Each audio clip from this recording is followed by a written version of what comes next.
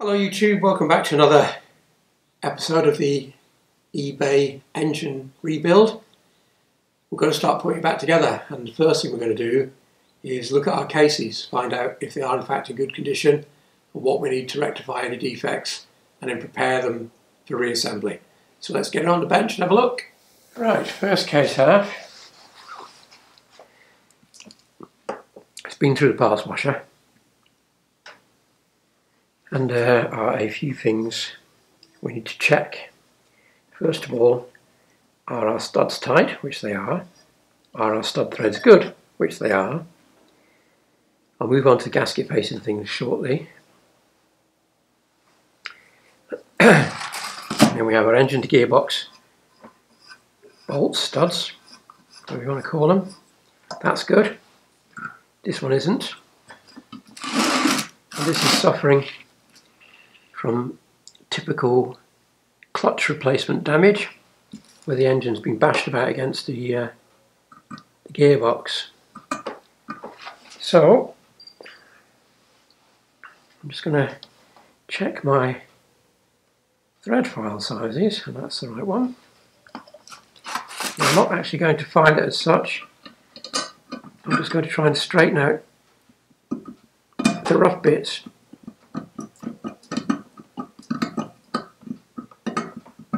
Like that, which takes the edge off them, and then we're going to lubricate that with a bit of WD-40, just a bit, and then we're going to try and reform the threads with a thread chasing nut. It's not actually a die, it's just a thread chaser. I may have to use a die in this, I don't know yet, but we're going to start with this one, that's for sure. So, what size is that? Not bigger than that. 17. And hopefully that's square. Yeah, that's good. So just a very short time spent with the thread file has opened the threads enough to run this down. It wouldn't even go on before.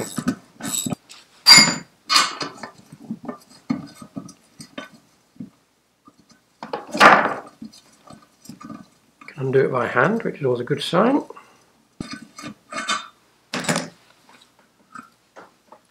Yep, not pretty, but usable. I will run that down again once we're off camera, just to give it another go. The top one's good. Just a bit crusty, so that'll do these again when I rewash the cases.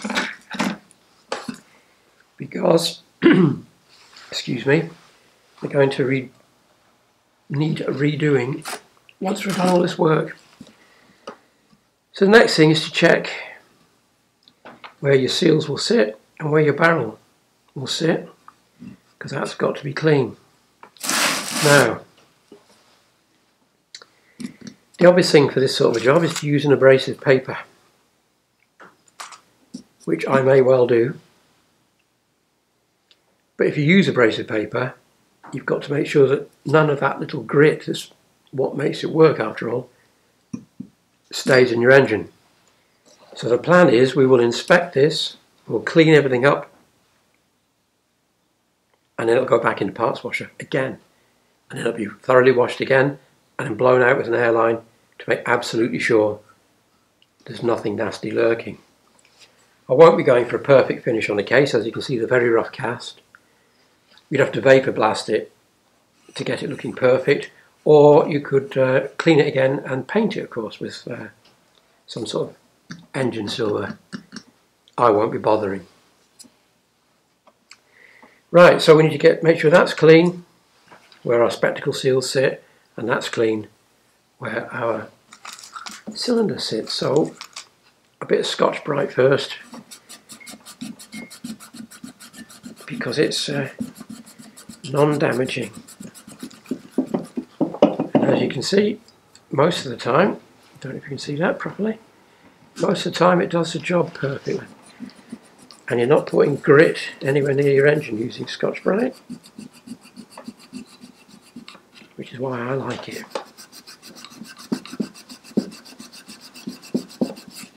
So I will continue cleaning that up and the spectacles up, and I'll show you them when they're done.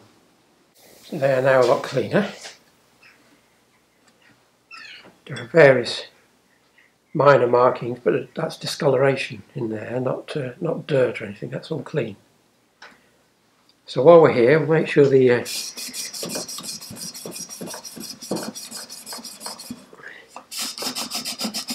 bit rough there.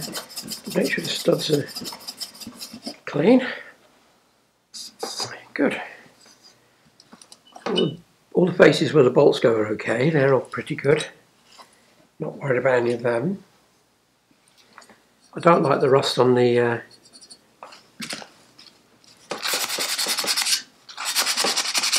dipstick tube.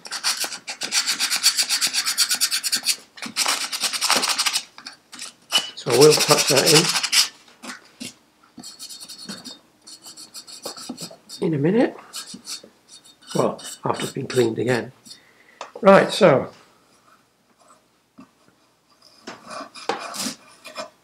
everything's looking good on this side. So let's spin it over and see what we've got over here. Now then, this is slightly trickier. Can you still see that? Yeah, pretty much. So we've got the remains of old gasket goo, which needs to come off, and there's some crud in there as well, needs to come off. And then again, I'm going to start by using Scotch-Brite and just see where we can get. But I'm also going to have a blade, a single-sided razor blade, just in case some of this is particularly bad, but I don't think it's going to be. And then we'll have a close look at all our shells and things. Well, casing where the shells sit. Right, so let's get on with that. Right, I'm going to have to work backwards to accommodate the camera and the light. Let's hope it works. Right.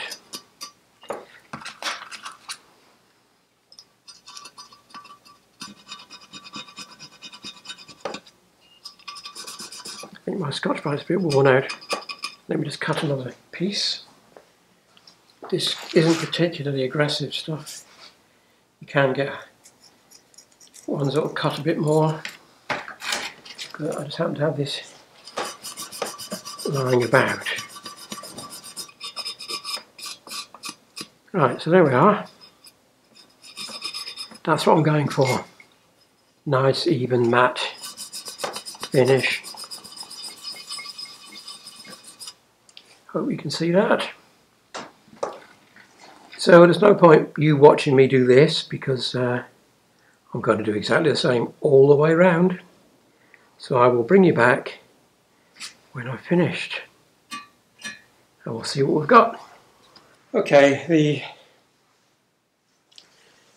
crankcase halves have been through the washer, again having had all the gasket area cleaned off. The bores for the tappets have been checked for scoring and marking, gouging, they're all perfect. Where the bearings sit, the main bearings sit, are all in excellent condition.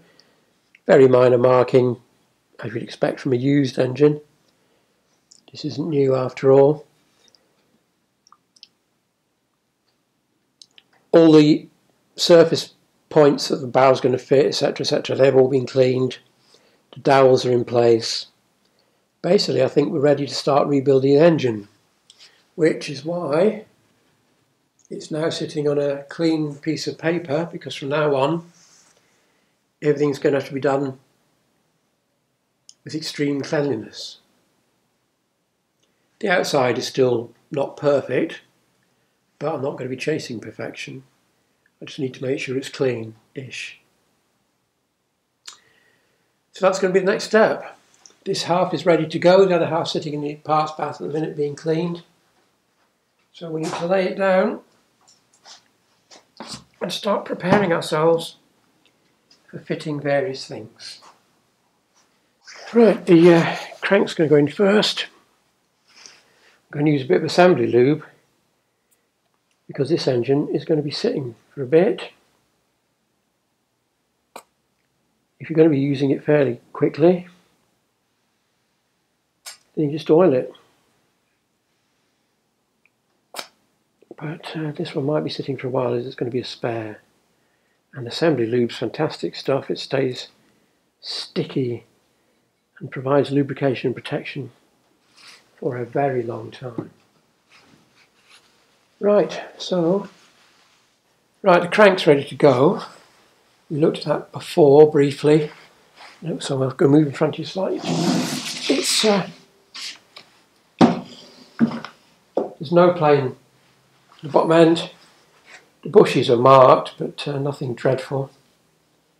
To be honest, you'd expect some marking. The journals are fine, so we're going to put a bit of oil on them. And we'll pump a bit of oil in through there. Give it a spin. And then there are two holes to have to line up with those dowels, and that's what we're going to try and do now. Which hopefully you'll be able to see. So we need to feed the crank through.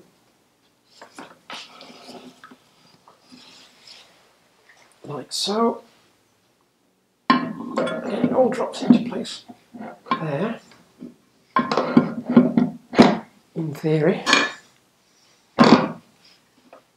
Just check that you're in your dowels, which we are. Good. Got lucky hands. So whilst we've got access to this side, I'm just going to pour some oil around the con rod. We will do the same on the other side. A bit more in through the journals. And in a bit of assembly lube on the bearing shell. Good. Right, so slightly taken aback it dropped in so easily, and when I checked it hadn't. So the reason I knew it hadn't was because I'm using second-hand, well not second-hand, the original crank. You can see the witness marks through the centre which line up with the slots, and it wasn't quite right, wasn't quite in. And then if you look through this gap here, you can tell because there's a gap if you haven't got it in right. And it's this needed rotating very slightly in order to line up the dowel, and down it went. There are also lines scribed in to the shells which have to match the case halves. So it's fairly obvious it wasn't fully home. It's something that you have to check every time, because unless it is fully home, the cases are not going to go back together, that's for sure. So I think everything's good now. Everything looks to be lined up, the lines are in place, everything matches the witness marks, so we can move on. Right, the cam's going to go in, so same as before, we'll give us a bit of assembly lube.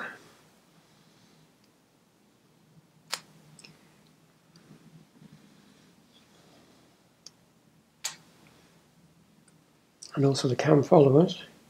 So they need to be well lubed up as well.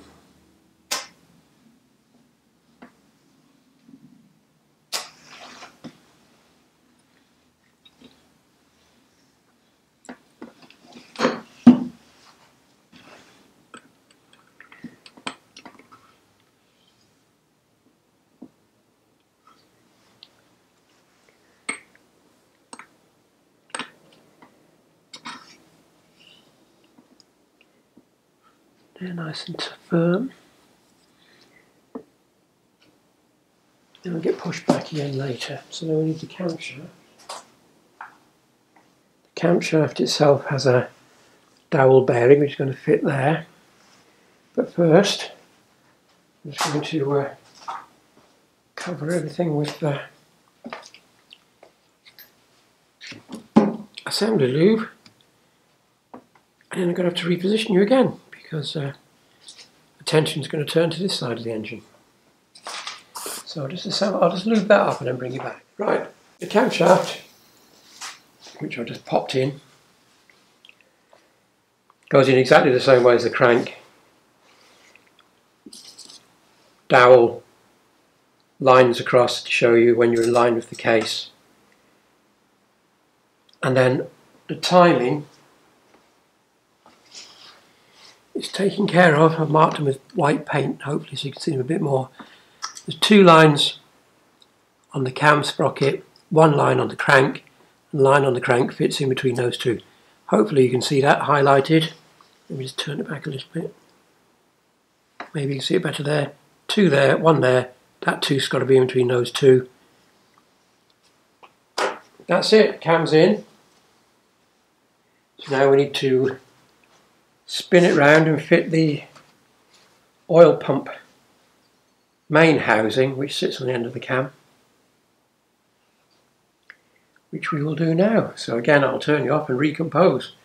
But before I do though, let me just mention, because I keep forgetting things as I wander around,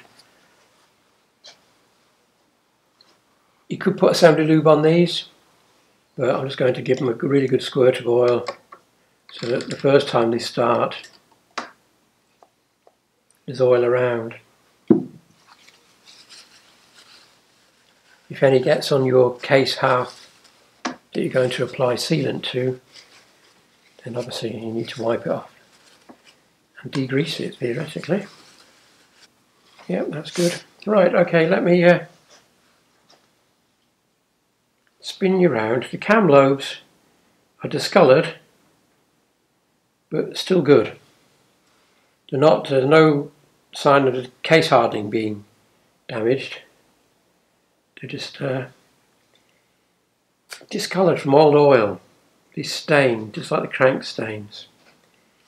So each lobe will get a good smother of assembly lube.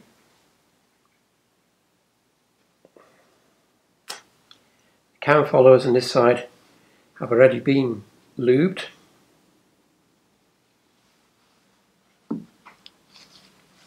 Also, when I first start an engine like this, I do take a great amount of care to make sure the oil's up and things, so I'll go through all that when this is done. Right, so the cam's in, it just drops in, which is good. So now we need to go and find our oil pump. In fact, I'll just spin you rather than reposition you. Got a bad back today and I'm really struggling, I'm afraid. So I think I might just do this bit and then call it a day, because it's starting to get to me. So I'll go and dig out the oil pump. Right, the postman's been. So let's have a look and see what we have, shall we?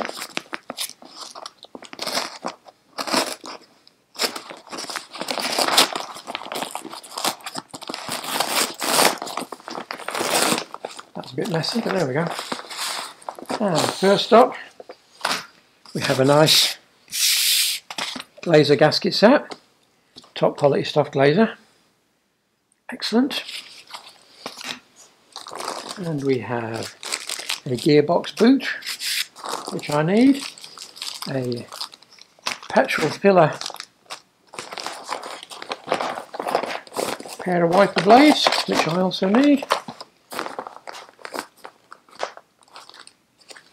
An oil pressure switch, FAE, another good make. An invoice, which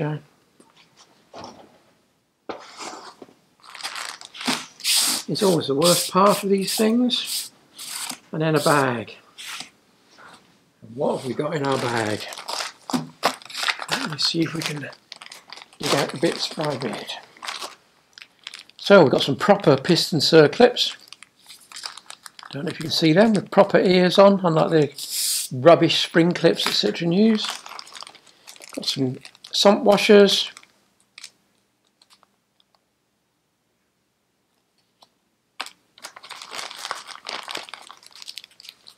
We have some proper valve stem oil seals.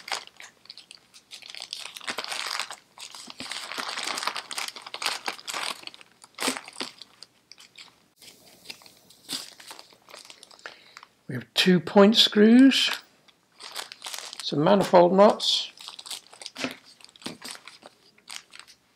and only two, sorry, I was getting worried there, 2 oil cooler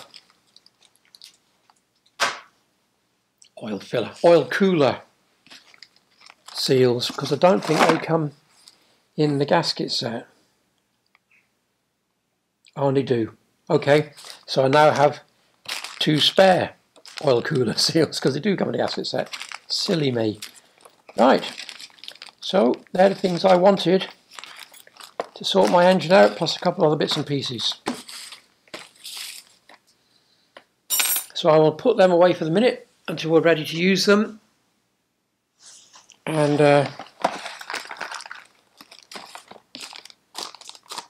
get something else on the bench and get on with it. Good, right, that's that. Right, excitement of the postal delivery over, back to the oil pump, which is going to sit in here. Now, as you can clearly see, there are 2 bolt holes on this side, 3 on the other, so it's fairly easy to line up. And also, if you turn it over, there's a hole in the bottom which lines up with that, and a hole in the side which lines up with that. So the inside here should be checked for grooving, gouging, all that sort of stuff. This one's absolutely fine. We're going to look at the rest of the oil pump in a minute. We'll just deal with the cover first. Now, in your gasket set, should be a paper gasket, which obviously lines up with the cutout in the cover.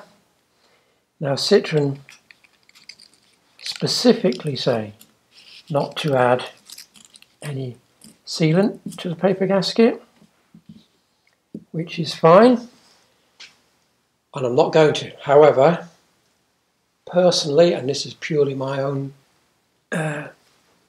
little thing, and I will be deviating from the workshop manual on several occasions, and it is all down to personal preference. I always just give it a very light smear, with a bit of grease. Now, don't ask me why.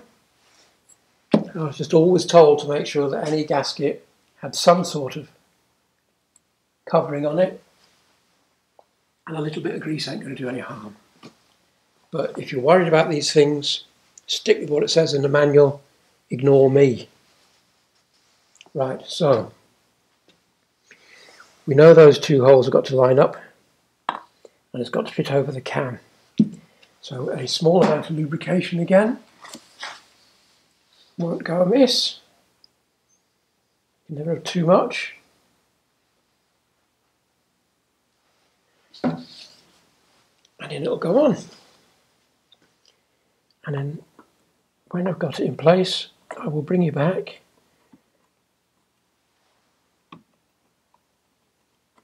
Now, it's not going to go on all the way yet. It's going to be, because I've got to get the other case half on, but it's going to be virtually down to its place. So, can you see the bolt holes? No, you can't. So, just turn you off and realign you. You're just going to make sure that your bolt holes in your gasket are lined up, which they're not. So, it's coming off again. It's moved very slightly. And we'll give it another go.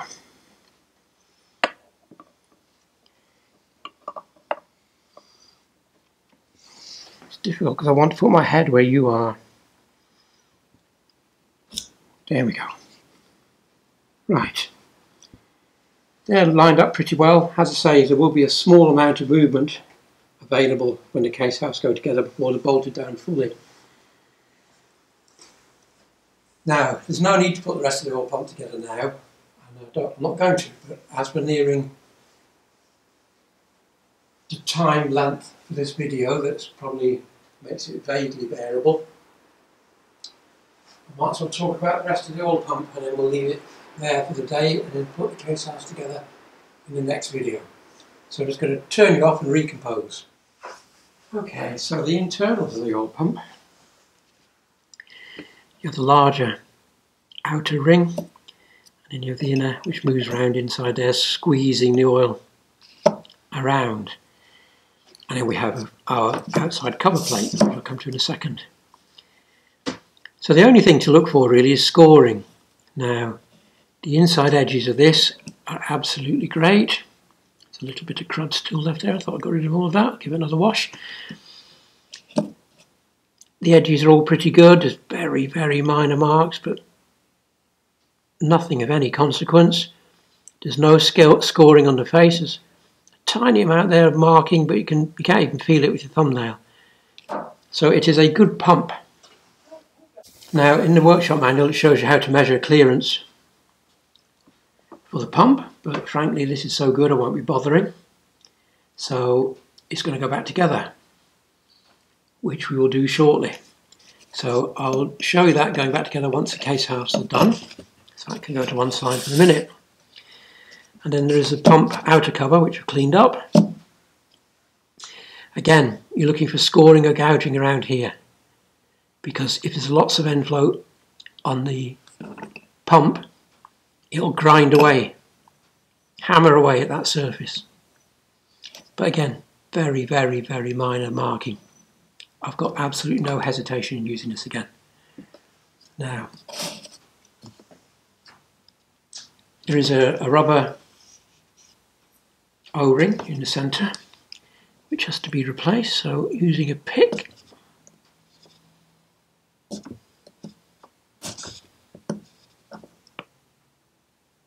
it's very brittle, very hard I should say, not brittle, that's the wrong word. And then in our gasket set, there should be, and there is, a nice new O-ring, which just gets rolled into the hole like so. Oh no, not like so, pops straight back out again. Oh. Now then, that's not very good, is it? That should roll in and stay in.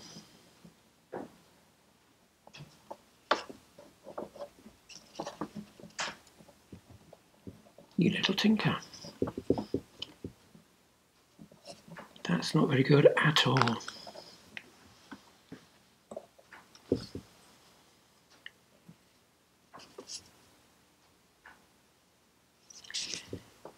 I do not like that. Now this is a good quality O-ring set, allegedly. It's sold as such, and it is made by a decent firm. So that should sit in there properly.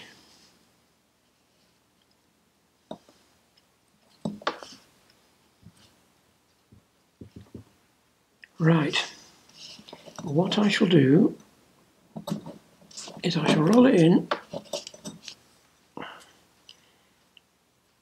properly, and then I shall leave it upside down. We have our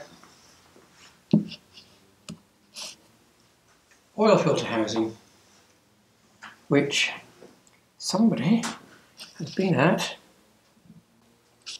with a chisel or a screwdriver to get the oil filter off, which is really silly. However, I've checked where the seal sits and it's well inside those marks, so that part will still seal properly. And then on the bottom of that there is another O-ring, so let's have a go with that one. And again, it is fossilised. There we go. And there should be one for that in the kit as well. Let's hope it fits a bit better.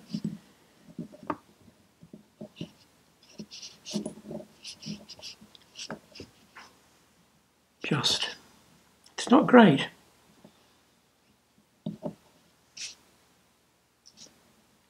It wants to come back out. Right, I'm going to have to leave that sitting as well and hope that that settles down, because neither of those are great, which is very, very disappointing. Here's our oil pump strainer.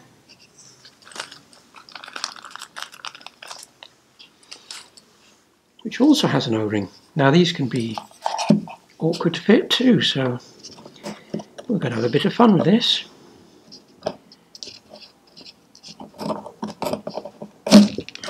Right, now, in theory this new O-ring should slide over that and into place. I'm not feeling very hopeful, having seen how the other two went on, but anyway, we'll give it a go. My hands are really slippery at the minute. Let me just go and wipe my hands. Right.